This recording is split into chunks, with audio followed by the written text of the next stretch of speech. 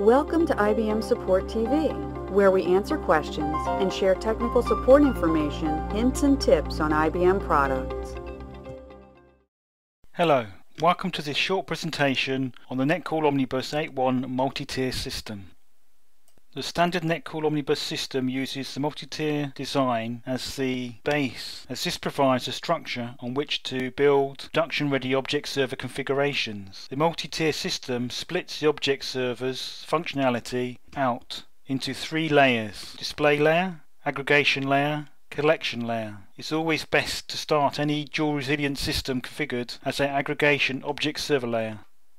The multi-tier system can consist of a number of collection layer object server pairs and a number of display object servers, but the multi-tier system always has two dual resilient object servers at the aggregation layer. The aggregation layer performs the event processing. The collection layer consolidates and deduplicates the events. The aggregation layer performs the event processing and event enrichment. The display layer performs the task of interacting with the users.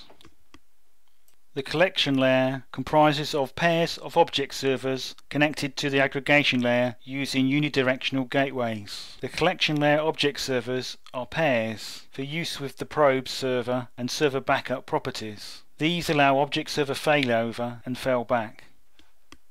The purpose of the collection layer is to accelerate event processing. The collection object server acts as an events cache and removes loading from the aggregation layer. Events can be configured to expire readily or persist in the collection layers as required. Event data enrichment can occur in the collection layer provided the unidirectional gateways are updated accordingly.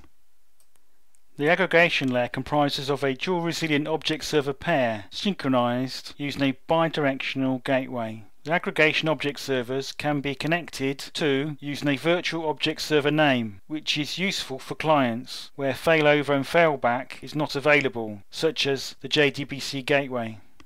The purpose of the aggregation layer is to correlate and enhance events. The events are typically processed using the object server triggers and enhanced by Netcool Impact. A ticketing gateway is typically used for event problem management, and a historical gateway, such as the JDBC gateway, is used to provide event management reports.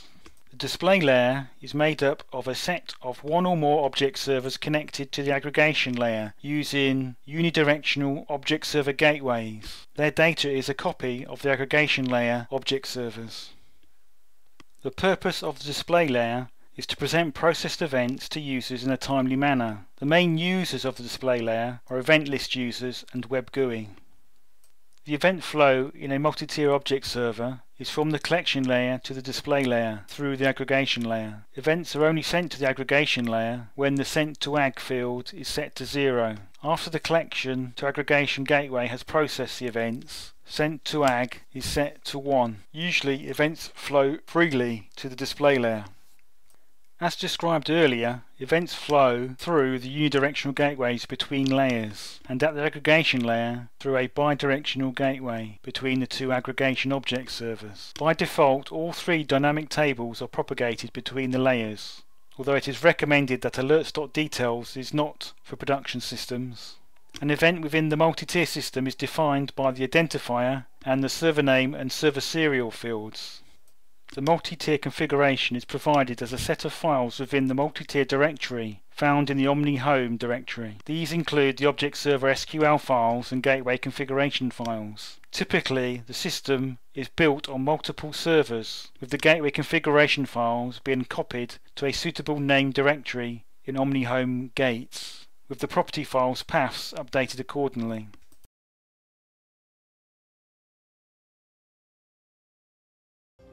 Thanks for watching this episode of IBM Support TV. Please leave a comment with topics you would like to see in future episodes. Until then, stay tuned.